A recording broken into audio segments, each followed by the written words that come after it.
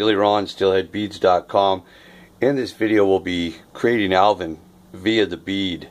Now Alevin are trout, steelhead, and salmon. When they first hatch, they're attached to the yolk of the egg for about 48 days as a food source.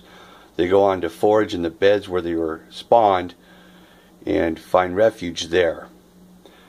Alevin particularly aren't my favorite things to fish. I always try to replicate the spawn, but they do have their time and place. For instance, after the spawn, when Alevin are taking precedence all over, they're everywhere, bobbing up and out of the beds. It's a great time to fish them tandem with the bead trailing. Once water levels bump down, Alevin must bump out of their beds into the deeper lanes where trout, steelhead, and salmon find passage during their migration to the spawn. When these low water levels prevail, I highly suggest throwing some Alevin patterns trailing a bead. Now it's always important, it's most important to always trail your bead with the Alevin behind the Alevin. That way the added weight of the Alevin doesn't affect the natural sway of that individual bead trailing it. Alright, well, let's go ahead and get this Alevin created today. There's many forms that you could create. I mean, you've got your basic presentation of Alevin.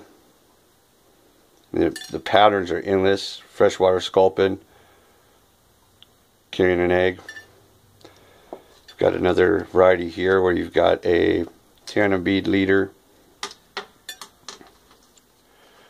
on your first bead, your first hook.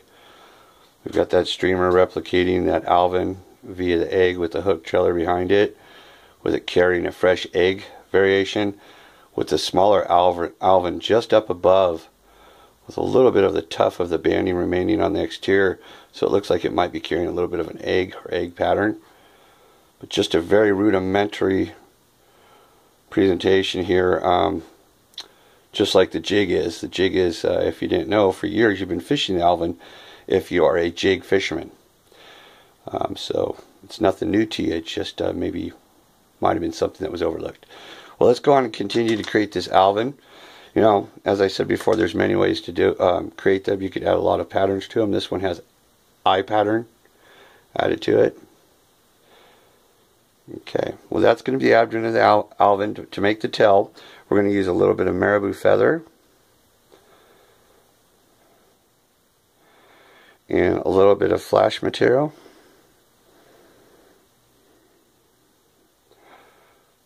Very minimal amount of each.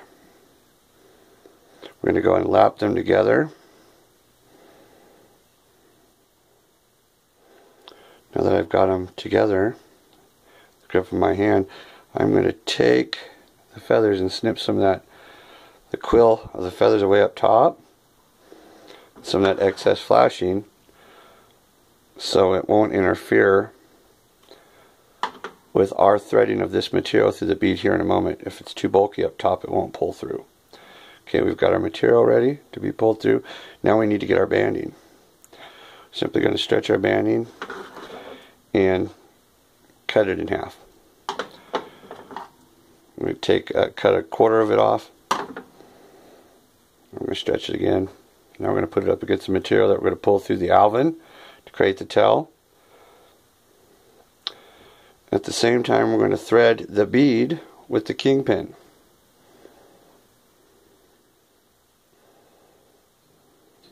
Now that the bead has a kingpin running through the interior, we're going to thread the kingpin with the material that we're going to create the tail with. Then we're going to slide the bead up to the material and banding, and we're going to stretch the banding back. We're going to pull the maribo and flashing to the interior of the bead. Now we're going to snip the excess banding away from the Alevin and the tail that was created with our clips.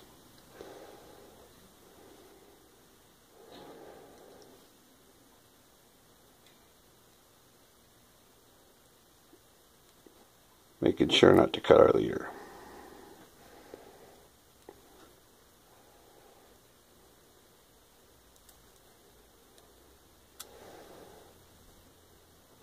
Well, I'm going to leave it leave a little bit of that banding in there for this presentation.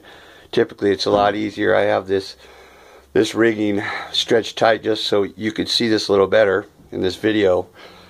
But now that we have the banding snipped off the tail, we're going to go and snip off the kingpin away from the snout of the Alevin with the clips, making sure not to cut the leader in the process, or the kingpin. Another step that, if we weren't pinned here to this string, it'd be much easier to cut. We're just going to go and take our time, cut it slowly. Okay, just about there. Perfect.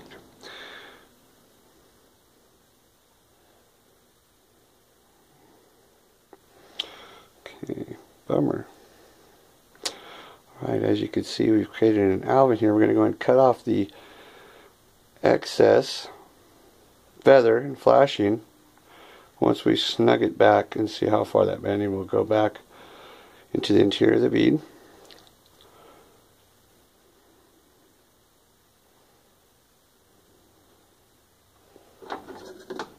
I'm going to snip off just a little bit of this excess feather and flashing from the front of that Alevin.